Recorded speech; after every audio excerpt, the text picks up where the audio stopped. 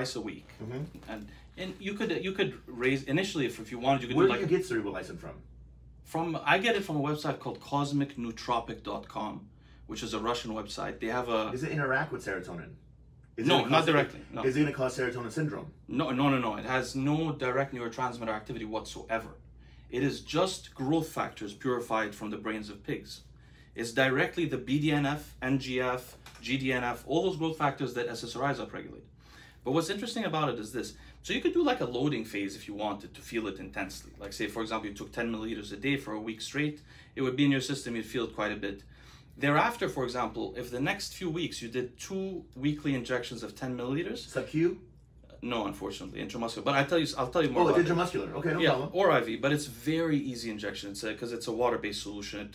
Like I can inject 10 ml into 1 peck. And my peck is not big, as you can see. It's easy, just going around here. It immediately dissipates, it's fine. You know, it's a very easy injection. It's not annoying even if you did it daily. But point is, say you load it for a week. I bet you if you did it twice a week for the next 3 weeks, by the end of the month, you would have less of a need to have the same dose of the SSRI. You could reduce it a little bit. By how much? I bet you could reduce it slowly, depending on the way you feel. What you're going to feel after a week and then after a couple of doses is you're going to feel an anxiolytic effect, reduction of anxiety, a slight antidepressant effect, an anxiolytic effect. Even better than I feel now? Because I feel super high right now. You're going to feel basically how the SSRI feels. You're going to be raising that feeling. So you want to then titrate the SSRI dose as you feel more of that overwhelming, calming feeling that the neurogenesis gives you. You know, the SSRI has serotonin-dependent effects, but also the neurogenesis effect. So there's one solution. The other solution would be to raise your dopaminergic signaling. We talked about Wellbutrin. Which I don't want to do. Because it can be very, it's tricky, yeah, that's the thing. It's dangerous. So that's why I was suggesting potentially increasing neurogenesis. If I can be on 20 milligrams of Lexapro and get the same effect that I'm getting now, I would be Superman. You said the only complaint about having the 40 milligrams is what again? Ejaculation. They're just ejaculation. That's it. Yeah. So the dopamine, just so you know, what happens to meth addicts who overdo dopamine signaling, they come randomly. Like for example, when a meth addict... Believe me, I've been with a girl that's been on Wellbutrin. She would come 15, 16, 17, 20 times and she would squirt everywhere. I've seen it. So I know what Wellbutrin does. So when a meth addict injects IV methamphetamine, they ejaculate in their pants as they inject it. Yep. I've heard dozens of meth addicts tell me this in person. Very, very true. So it's like think about cocaine. Wellbutrin similarly works. It's a little bit different than cocaine, but it's kind of working on the same receptors. Yeah, and it's very similar. It's a dopamine reuptake inhibitor, just like cocaine. Yeah. So you got to think, the person is on coke, so it's very, very weird. They give it for depression, but you got to be pretty much bedridden, but it gets you out of bed. That's what Wellbutrin does. But most of the time, it's prescribed to women. Yeah. And women love it as far as ejaculation and everything. Their sex drive goes to the roof. Do people crush Wellbutrin and snort it? Would that be the type of thing that people crush Wellbutrin to make it short release? Right. They don't usually snort it. They usually snort amphetamines and stuff like that because Wellbutrin, you would think so because it's like cocaine. But you know what's interesting about cocaine addicts? I don't know if you've ever known some, but they tend to over time become hypersexualized and start to do things like do coke and watch porn for hours on end. So that's dopamine. So dopamine increases sex drive as well as ejaculation also. A lot of the people also that use amphetamines and inject it and stuff like that, they come too early. You know, and then they want to use Viagra to stay hard, and so dopamine would solve that issue. But the reason why I'm going into so much detail is the science of male sex drive is not very well understood at all. It's not. Not at all. Like I'm trying to research, I'm trying to read all the papers. How do you feel on fluvoxamine? I'm not on it right now, but why I like fluvoxamine, I don't know if you know this, fluvoxamine is also a sigma-1 agonist. Right. Whereas a lot of the SSRIs are sigma-1 antagonists. And the whole thing about Luvox is it's preferred on obsessive compulsive. Yes. So if you have obsessive thoughts, it ruminating, stops that. Yeah, ruminating over negative thoughts, for example. Mistakes you made back in the past. How does it affect your sex drive?